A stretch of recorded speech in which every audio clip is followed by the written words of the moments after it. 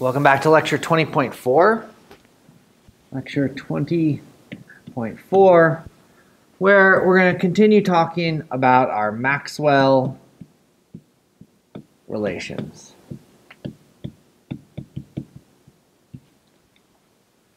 Okay, so remember last time what we did was we looked at mixed partials and how mixed partials led us to the compatibility condition, right? And from the compatibility condition, we could write down our first Maxwell relation, which was partial T, partial V at constant S, was minus partial P, partial S at a constant V. Okay, so this was our first Maxwell relation, where this really stemmed from thinking about our internal energy or our potential energy having natural variables S and V, right? So you can see that our derivatives are with respect to S and V. These are the natural variables for those. Okay, so there's four Maxwell relations, and they actually come from the four thermodynamic potentials.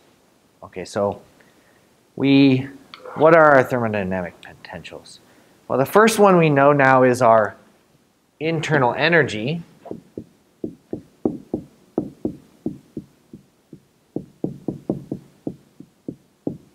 Or potential energy.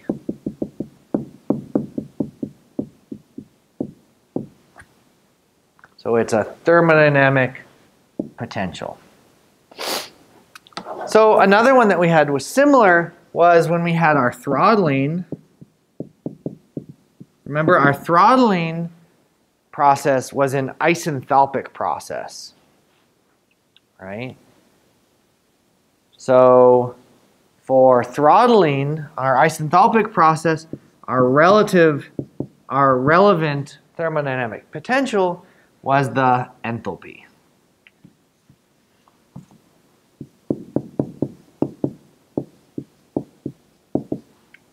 Which was H is U plus PV. All right, so the first question is what are we going to have as our natural variables? So let's work that out. So let's write H as an exact differential. So this is du plus P dV plus V dP. But remember, du is equal to T ds minus P dV. So let's plug that in. So dH is T ds plus minus P dV plus P dV plus V dP. Or the H was T ds plus V dP. That is, for my enthalpy, my natural variables are those that are in the differential, that are the differentials, right? So S and P, right? So we can say that the enthalpy has natural variables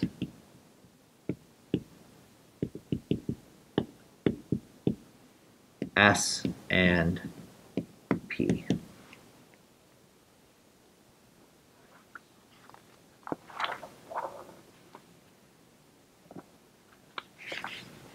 Okay, so let's remember our compatibility equation, right, which was partial M, partial Y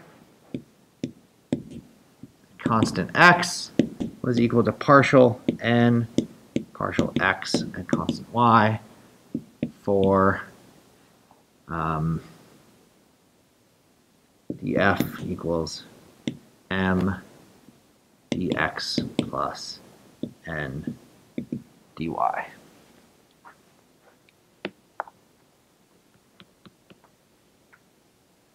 Okay, so here's our equivalent. dH is t dx. So we can actually just write this. We can write straight up from our compatibility equation. So partial. So what's the equivalent of m? Well, it's t. And the equivalent of y is p. So the equivalent of x is s. And the equivalent of n is v, partial s, partial p.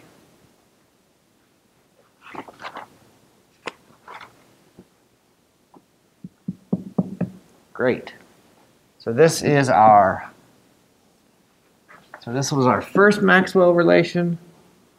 This is our second Maxwell relation.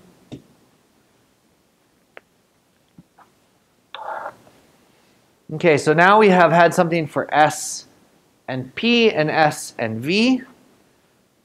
There can also be conditions where you have a natural variables instead of being S, right?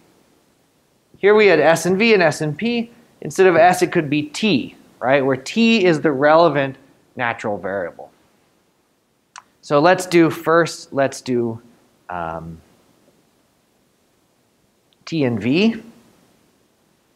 So if T and V are the natural variables,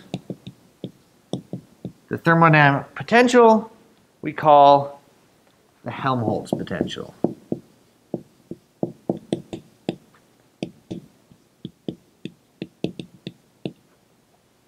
And we write it as F equals U minus TS.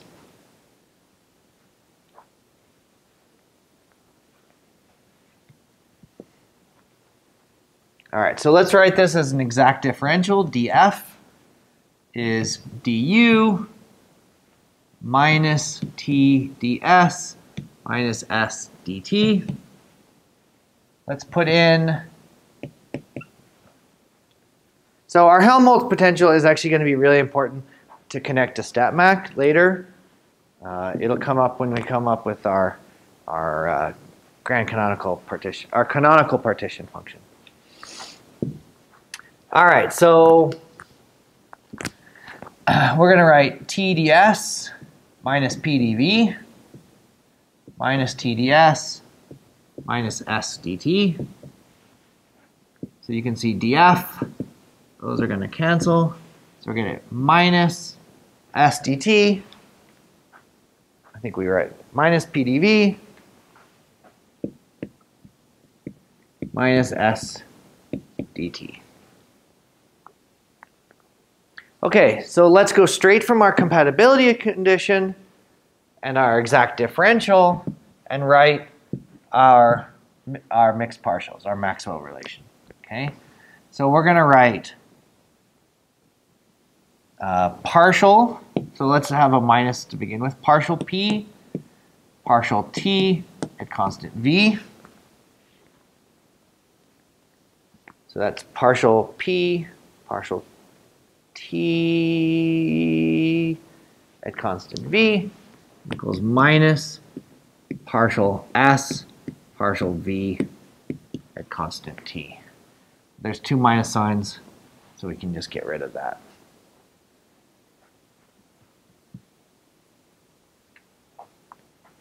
And this is our third Maxwell relation.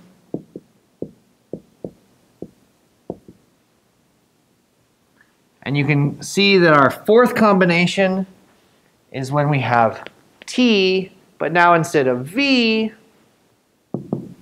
right? If T and P are the natural variables.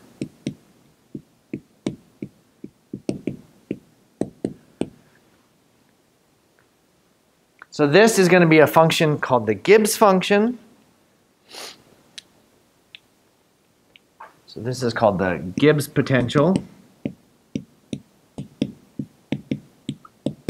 or the Gibbs free energy, it's often called.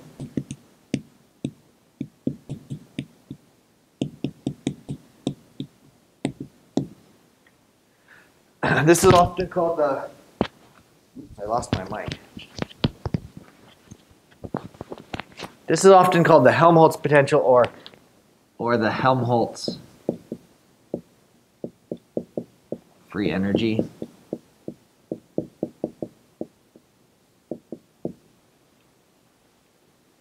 Okay, and the Gibbs potential, or Gibbs free energy, is going to be related to H. It's H minus Ts. Okay, so let's write it as our exact differential. dG is dH minus T ds minus S dt. But H was TdS plus V dP minus T ds minus S dt. So you can see those cancel. So we get V dP minus S dt.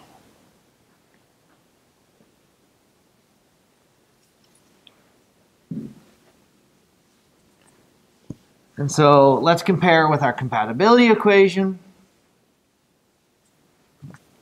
So from our compatibility equation, our differentials, we can immediately write partial V, partial T, constant P is equal to minus partial S, partial P, and constant T. This is our fourth Maxwell relation.